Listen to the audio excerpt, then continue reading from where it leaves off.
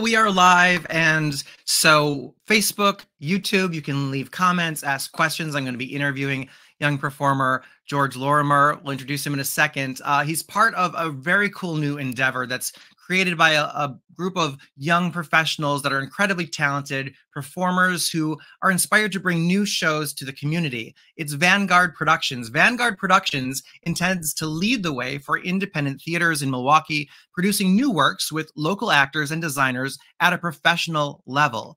Their debut production is a concert version of a show called All Is Calm, The Christmas Truce of 1914.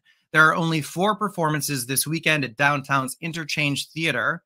Tickets are available now at EventBrite.com. It's this Friday, December 16th. There's one on Saturday that's already sold out, but there are still 2 more chances this Sunday, one matinee and one in the evening. Here is a peek at some of the rehearsal footage.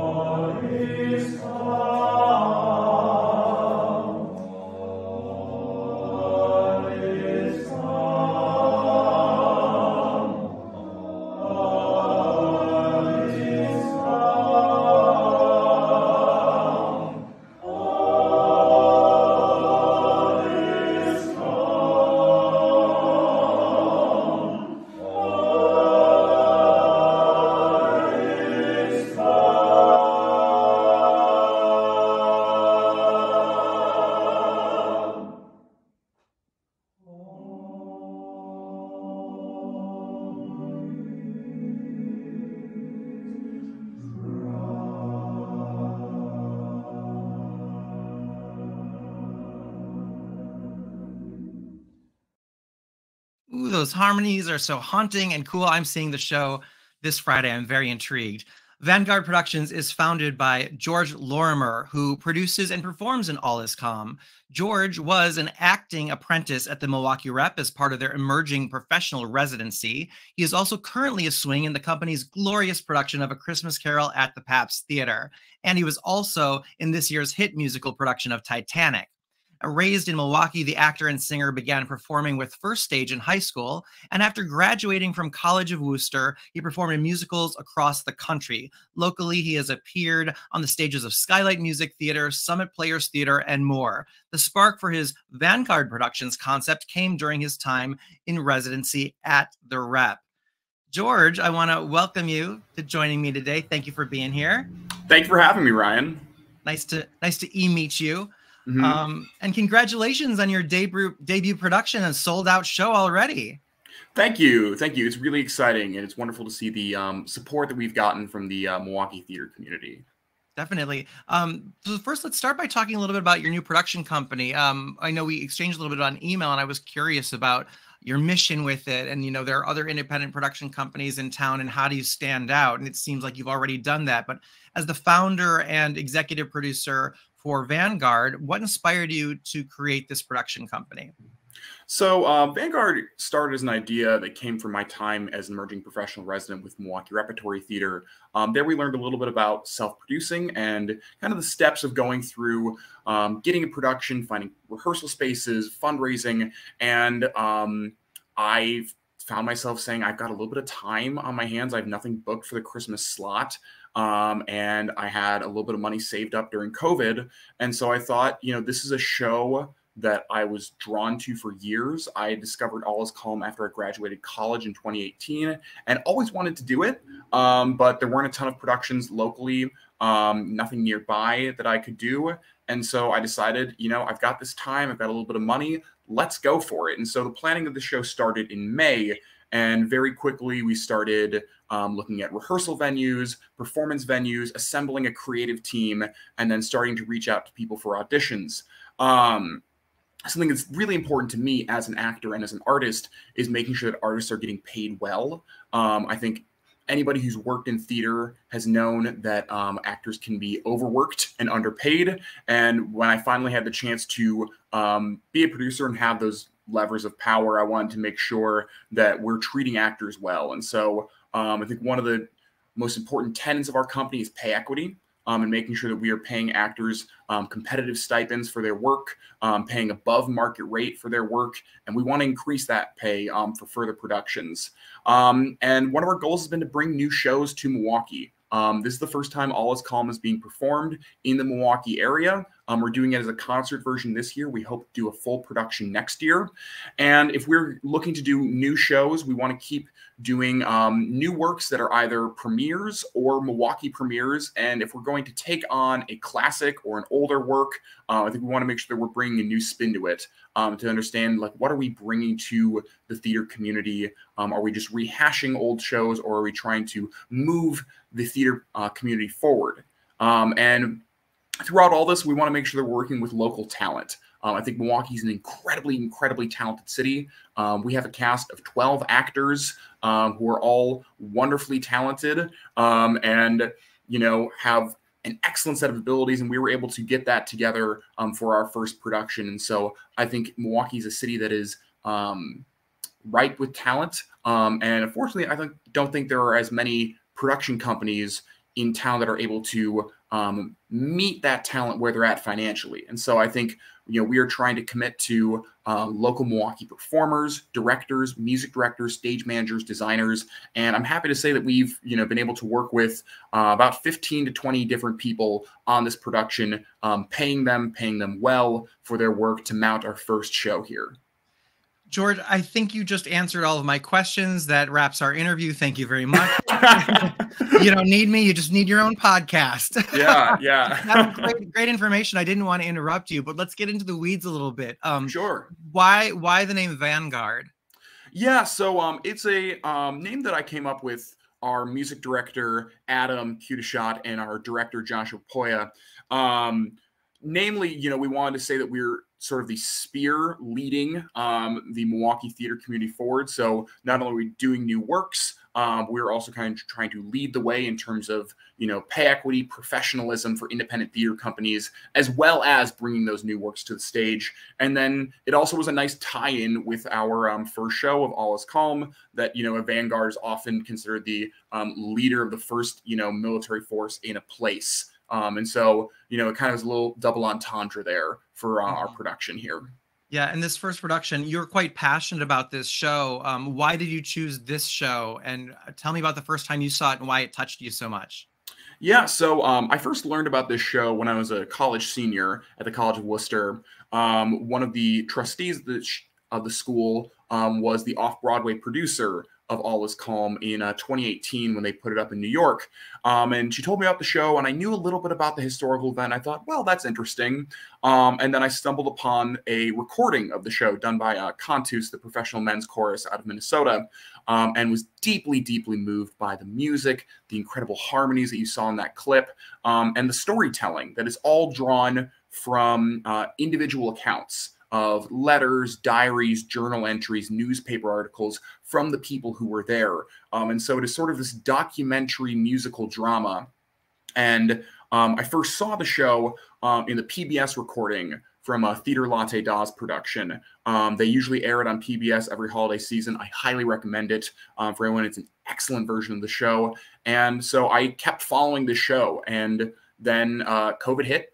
And theater kind of slowed down and stopped in my life. And I kept coming back to the show. I knew I was drawn to it when I was listening to a Christmas show in the middle of July, that there's something magnetic about this piece. And so I always had in the back of my mind, I was like, I want to do this show. I want to be an actor in this show. And eventually I was like, you know what?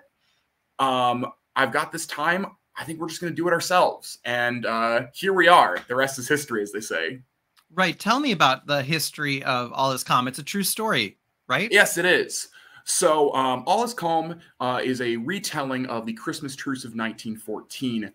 During World War I, the war had broken out in August of 1914, and the major European powers of England, Germany, and France had gone to war on the Western Front, and everybody was told that their side was going to win the war incredibly quickly. They were going to be home by Christmas. That is the line that they kept repeating over and over and over again to the troops.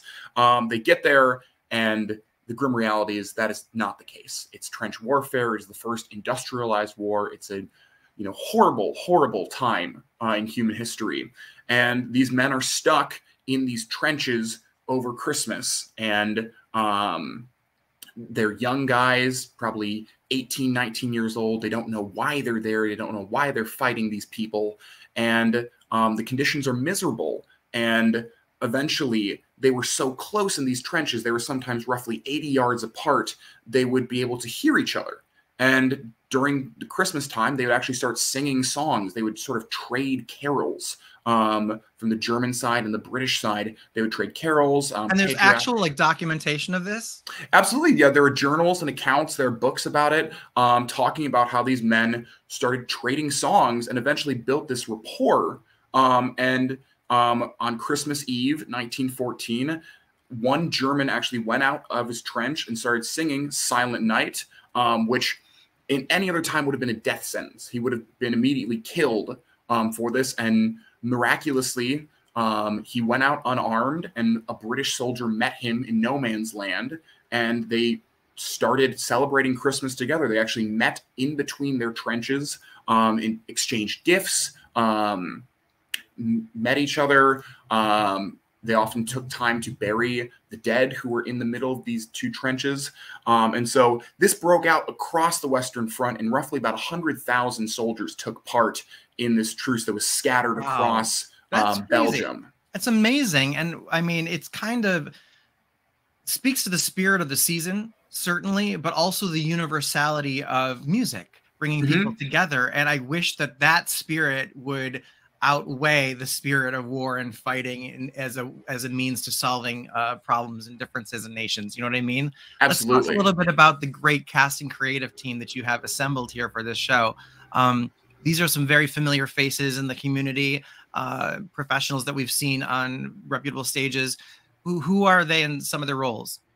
Yeah, so we have a cast of 12 actors that includes 2 onstage swings who have done incredible work over the past couple of weeks of jumping in for various roles of cast members having conflicts or being sick. And so I wanted to shout out both of our swings, Isaac and Colton, who have been jumping into a ton of different roles. They are really the backbone of our production. But we've got 10 local actors. They all play multiple roles during this production. There are some 40 people mentioned in this show, so everybody's jumping between different roles, playing Brits, Germans, French characters. And so our cast is jumping into a ton of different roles with a lot of wonderful soloists that you've probably seen on local stages at the Rep, Skylight, Next Act, and other places.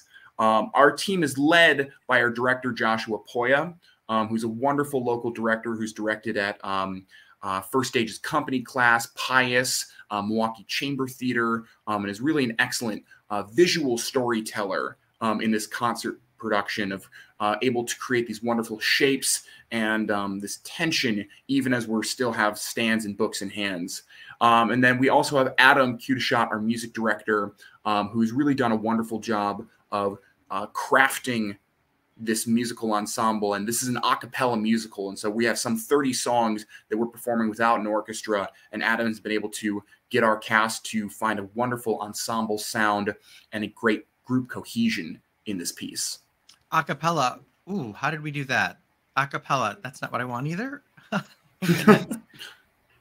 Okay, here we go. Sorry, I'm live pressing buttons while I'm trying to interview you. And I just am learning this as I go, I guess. But a cappella, I love. It speaks, I think, also to the strength of the talent that you've assembled here to be able to stay on key. Obviously, you know, singing is hard enough to stay for some people with music accompaniment, right? So that's very impressive, and it's a great way to enjoy. There are Christmas songs in it and some original songs as well. Yeah, so the music is drawn from a lot of the stuff of the era. So there's Christmas music as well as historical and patriotic songs of the time. And history buffs will recognize It's a Long Way to Tipperary, Pack Up Your Troubles in Your Own Kit Bag, Deutschland, Deutschland, über alles. There's a lot of songs in there that are of the era, as well as a lot of Christmas songs as well. And then they are arranged by the wonderful team of Timothy DeCash and Eric Lichte. It's really wonderful harmonies. There's some great, great musical pieces in this show. And we're seeing some of your behind the scenes rehearsal footage here and photos, and it's a concert reading. Why did you decide to do a concert staging versus a full production this season? Sure. As this is our first production, I think we wanted to make sure that we were putting a show up on a scale that we were going to execute it well. I think that idea of professionalism is really important to our show and making sure we wanted to put a high quality product out there.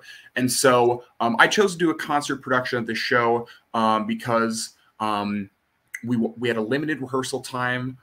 We didn't have a ton of money for a lot of other production values like lights, costumes, set, etc. So I thought it lended itself very well to a concert production. And this show was actually originally written as a radio play. And so while this is a concert production, I think audiences are really going to get the whole story from the music and from the dialogue that our actors are delivering. That's very cool. And there's still some staging to it, right? It's not just literally like watching a choir. Yeah, we're not a full park and bark show. And so JP, our director, Josh, has done a wonderful job of finding staging, finding moments in there, having ways to break out, create our two sides, finding tension in this show, even as we are, kind of limited to our stands sometimes. And we're talking about All Is Calm, the Christmas Truce of 1914. Tickets are available at eventbrite.com. This weekend only. There's 4 shows, one of which is already sold out. So impressive for a debut company, I believe, at Interchange Theatre.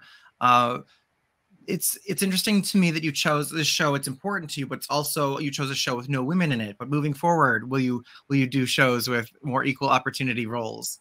Absolutely. And I think that's a tricky part about this show is that it is, an all male cast. It's an all tenor bass show. I think it's important to bring in that we've, hired, women behind the scenes. We have our wonderful dramaturg, Kate Ackerboom, our stage manager, Liv Mossef, our speech coach, Jane Pink. And so we've tried to make sure we're finding ways to hire female and women artists, gender nonconforming artists in our cast and in our production, even if we can't put them on stage. And moving forward, I think if we are going to produce other shows, we definitely want to expand the canon of what we're bringing on stage and creating opportunities for, women and actors in Milwaukee as well. Definitely. And are you more of a fan of musicals or do you do straight plays as well? What do you see as the future for Vanguard? So personally, as an actor, I've done a lot of musicals. That's where I've been finding my work. And so often that's the canon that I look to of like, oh, these are the shows that I would love to do. These are the stuff that I would love to audition for. Certainly as a company, I think we want to see ourselves breaking out into all areas of theater in Milwaukee of, doing straight plays. We love to do some Shakespeare adaptations, doing devised work, new work. And so I think we're really trying to find just shows that speak to our ethos of bringing new work, bringing new voices to the stage, and bring work at a really high level. And there's a lot of really wonderful work out there that hasn't been seen in Milwaukee yet. And so I think we've got a lot coming for you. And I love that this show. I mean, I think one of the great things is it's only an hour and 15 minutes and no intermission. Yeah, I think that's something that I've noticed with a lot of shows recently that I've seen at like Next Act or The Rep is that just a tight hour 15 is really nice time frame for a lot of people. But your Friday performance, it starts at 5 p.m. Why that time? That seems kind of early. Yeah, we chose an earlier time. One, to accommodate some people who had conflicts with Christmas Carol. We have some people who are swings in Milwaukee Rep's production of A Christmas Carol, and we wanted to make sure, just in case people had to go on, that we could potentially have someone do All Is Calm and then make half hour at the Pabst, just a couple of minutes away. Also, I think for the Milwaukee community, it's nice that people are able to go see a show, grab dinner, and have a kind of earlier night here for some people, especially around the holiday season. I know a lot of people are really ready to wind down a little bit and relax, and so it's nice that you can catch this show, go grab dinner, and be in bed by 9. Yeah, I kind of like it. At first, I was like, I thought there was a mistake. I'm like, it can't start at 5. I got to get there at 4:30, 4:45. What is this? But then I was like, it's actually 5 p.m. And then I'm like, this is kind of great because you have your night then still on a Friday. So I know some people it's prohibitive if they have work, but some people can either get out early on certain Fridays or if they've got, some PTO, as they call it, the rest of it. But I think it's a really cool option. It's nice that you did that. Before I let you go, and we remind people how they can come see your show and support you guys, which is an incredible talent, and I'm very much looking forward to this. We have some friends in common. You worked recently with Sarah Zapien, Maya Danks, Caroline Norton, Shakespeare in the State Parks with Summit Players Theater this summer. And I worked with all of them recently and became friends with them this year at Forte Theater Company's The Sound of Music, and they're so wonderful. So just had to give them each a shout out, and it's cool. Wonderful group of people. They are fantastic. Yeah, tell me everything. Let's dish about Maya. Yeah. She's one of the coolest people I've ever met in my life. She's just so like cool, so fun. Talented, and so incredibly talented. Right? Yeah, and I think we have a lot of friends in common coming to the show on Friday. So I'm looking forward to seeing you there. I'm sure. Absolutely. It's going to be fantastic. I'm so impressed with you. I've seen you on stage. I loved what you did in A Christmas Carol already. I know you came in as a swing. You've done the show before, but I was there opening night for the Reps production, which is always amazing. But no matter how many times you see it, and actually I got to do a walk-on role in it. I was one of the, people they brought in for a walk-on. They're not doing it currently, but in 2019, I've always loved the show so much. So that was a great honor. But no matter how many times you see it, it's still incredibly entertaining. And it just doesn't get boring. It's like there are certain movies you can watch over and over again, but this is live theater to be able to see several times really never gets tired because it's different every time because of how it's literally a living piece of art. Is there any show that you've seen multiple times? Yeah, shows that I've seen multiple times. Definitely last year at the Rep, I saw a couple pieces, both opening and closing. Like I saw Steel Magnolias both times. No, but I'm talking about more than 10 times. Like I've seen Wicked 46 times. Ooh, more than 10. I don't know if I've done more than 10. I think I've always seen, a handful of times, maybe, 5 or 6, but I've never broken double digits. All right. So you're just not the big nerd that I am. Let's be honest. It's what makes me a good audience member, though, right? That's my lane. Thank you so much for joining me today. This is really fantastic. I'm once again, very impressed. And I just want to let everyone know that it's Vanguard Productions' debut production, All Is Calm, The Christmas Truce of 1914. It runs this Friday, December 16th through December 18th. 2 shows that day. The Saturday is already sold out. Tickets are available at EventBrite.com. If you'd like to follow George and get in touch with him, your social is George_Lorimer_, and you can also follow at Vanguard Productions MKE to see everything you guys have coming up. And I appreciate your time. We look forward to seeing the trajectory of your great career. Thank you so much. Looking forward to seeing you at the show, and thank you for having me. Of course. Thank you too. All right.